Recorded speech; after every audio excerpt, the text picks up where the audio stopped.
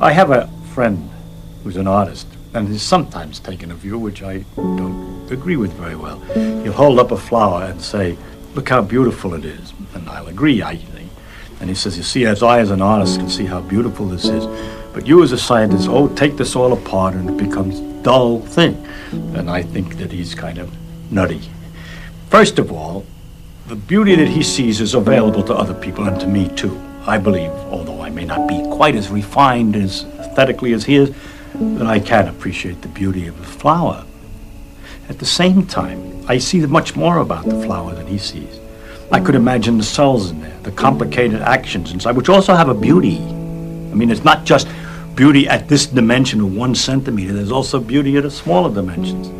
The inner structure, also the processes, the fact that the colors and the flower evolved in order to attract insects to pollinate it is interesting. It means that insects can see the color. It adds a question. Does this aesthetic sense also exist in the lower forms? Why is it aesthetic? All kinds of interesting questions which the science knowledge only adds to the excitement, the mystery, and the awe of a flower. It only adds. I don't understand how it subtracts.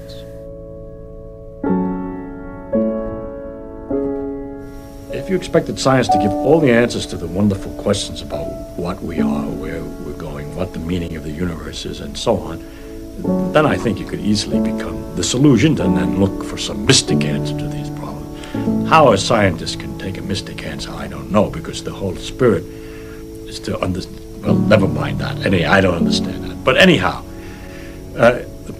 if you think of it, though, the way I think of what we're doing is we're exploring, we're trying to find out as much as we can about the world. People say to me, are you looking for the ultimate laws of physics? No, I'm not. I'm just looking to find out more about the world. And if it turns out there is a simple ultimate law that explains everything, so be it. That would be very nice to discover. If it turns out it's like an onion with millions of layers and we're just sick and tired of looking at the layers, then that's the way it is. But whatever way it comes out, its nature is there and she's going to come out the way she is. And therefore, when we go to investigate it, we shouldn't pre-decide what it is we're trying to do except to find out more about it. You see, one thing is I can live with doubt and uncertainty and not knowing. I think it's much more interesting to live not knowing than to have answers which might be wrong. I have approximate answers and possible beliefs and different degrees of certainty about different things, but I'm not absolutely sure of anything, and there are many things I don't know anything about. But I don't have to know an answer. I don't feel frightened by not knowing things, by being lost in the mysterious universe without having any purpose, which is the way it really is as far as I can tell possible. It doesn't frighten me. And so altogether, I can't believe the special stories that have been made up about our relationship to the universe at large, because they seem to be too simple, too connected, too local, too provincial. The earth, he came to the earth. One of the aspects of God came to the earth, mind you. And look at what's out there. How can it isn't in proportion.